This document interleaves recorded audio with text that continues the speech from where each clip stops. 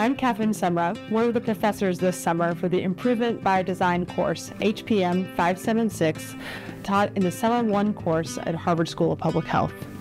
We'd love to have you join us and think about how do we make a real-world difference in healthcare. And you're going to do that this summer by identifying a problem, designing a solution, figuring out how to test that prototype, and then spread it in a real-world context. Will help you learn implementation science and design strategies to build the best kinds of prototypes, turn those prototypes into testable solutions, figure out the right tests for those solutions, and then spread the solutions that works in wider and wider clinical contexts. We are Ariadne Labs, and we've been doing this kind of real-world design, test, and spread intervention work for more than a decade.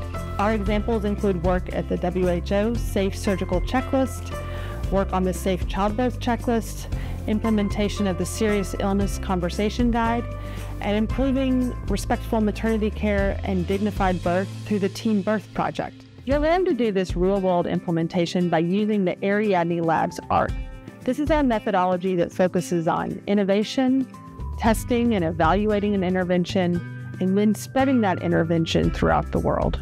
By joining this course, you'll learn with us, from us, and we'll learn from you about how to design and improve interventions that change people's lives as they go on their healthcare journey. We want you, as part of the final project, to develop your own solution.